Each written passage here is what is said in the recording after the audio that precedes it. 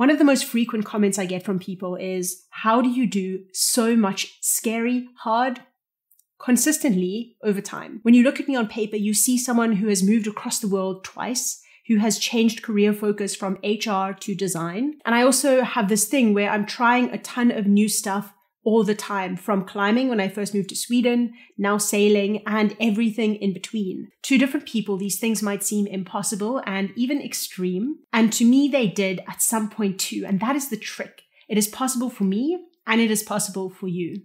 This video is my view, the 2 mental models that I've used to achieve 95% of what I've set my mind to in the past few years. This has allowed me to do these consistently hard things, often extreme things, things that take energy and exertion to begin. The first thing that I want to highlight is the times that I've done objectively, the most hard thing is the time that I've opened myself up to failure. You can't really deadlift double your body weight unless you are willing to fail, and fail dozens of times, even hundreds of times, before you reach the pinnacle, the thing that you're after. In fact, you want to fail, because only with failure do you get that muscle breakdown and the ability to rebuild that then allows you to lift heavier and heavier weights. So this concept that I want to highlight for you is we need to intentionally fail. It is an extremely powerful mechanism, and there's 2 parts to intentional failure that I want to point out. The first part is what I think of as Tim Ferriss's approach to fear setting.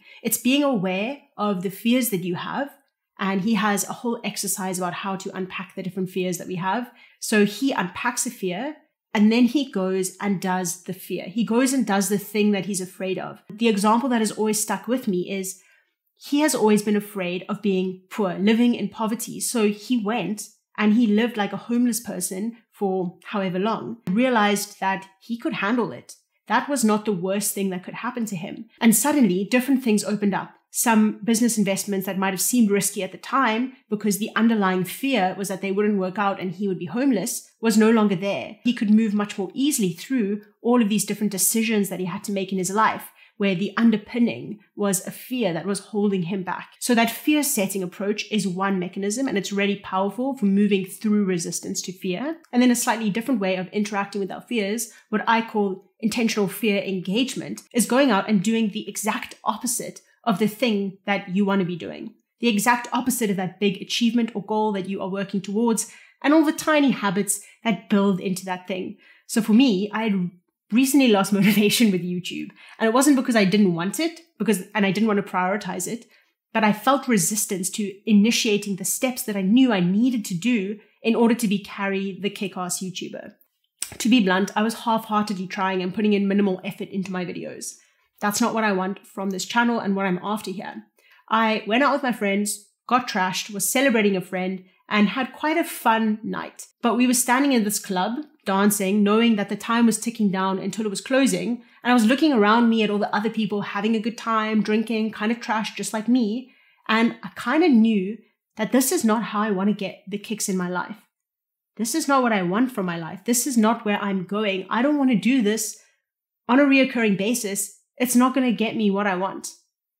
And because I had overindulged, I had done everything that I shouldn't be doing. I was staying out late. I was drinking.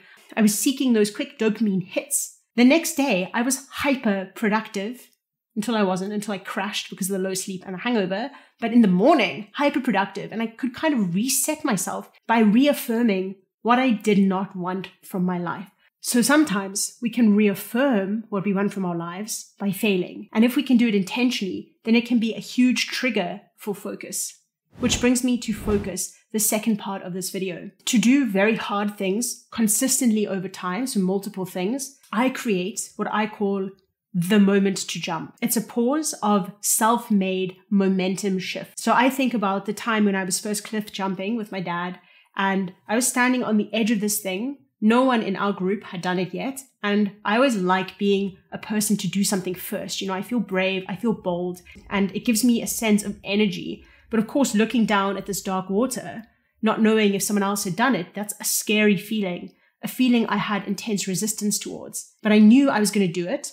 You know, from before, I had already decided that this is the thing that I want to do. Because I've already decided that I don't want to do the opposite of this thing. I want to do this hard, scary thing. Then I know it's just about one moment to another. I just need a pause moment in the middle there where I get a mental clarity that allows me to do the thing. So when I'm going about doing something hard, very often something hard and new that I haven't done before, I intentionally create these momentum shifts, these trigger moments that give me mental clarity that then allow me to do the hard thing. So how do I do this? Well, it could be that I look at the clock and I say, in 30 seconds, I'm going to do the thing. It could be that I'm walking down a forest path and I see a tree and I decide at that tree, I'm going to let go of the rejection I just experienced asking a guy out. And then I walk towards the tree, and once I pass the tree, I let it go. And the trick here is that you start quite small with these trigger moments, build them up to bigger and bigger things over time. Every single time, you need to do the thing after the trigger moment.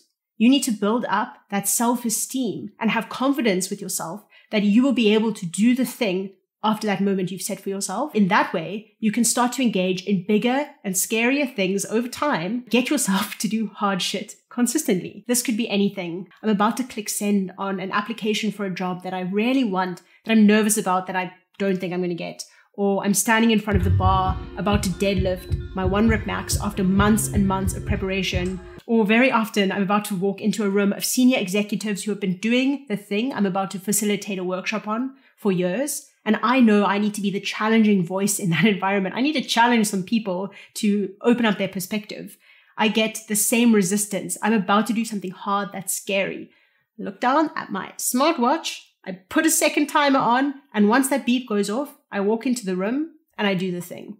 So a small bonus, I know I said 2, but I'm actually going to give you a third one here, which is how do you then do one hard thing consistently? For this, we cannot rely on motivation. We know a lot of the other gurus have said you can't rely on motivation, you need dedication, you need habits, blah, blah, blah. What you actually need to do is embed that hard, scary thing into your identity. That is now just who you are. It's the thing that you do. I've spoken before about identity setting, and you can find that video here, but that is essentially crafting ourselves an identity around something and integrating it into how we live our lives. For me, I'm able to maintain a good baseline of hard things that other people might perceive of as overwhelming because I have multiple identities that I've integrated into me, into how I live my life over time. So in the scenario with the executives, yes, I need to create a momentum shift, a trigger for me to walk into that room because I still have some social anxiety about people who are in senior leadership positions. But I'm not investing energy in challenging the status quo. For me, that is a natural part of who I am. I need to push in other places. This is how we get ourselves to live the lives that we want, not living in fear of not achieving something or resenting that we didn't do the thing that we always wanted to do because it was hard and scary. If you've enjoyed this video, give it a like. That's how I know that you're enjoying the content I'm creating. You will notice in the next coming weeks that I'm not going to post a video consistently every single week. I'm going to post a video from now on when I believe I have value to add and when the thing I'm creating is of the quality and standard that I want to produce. I want to put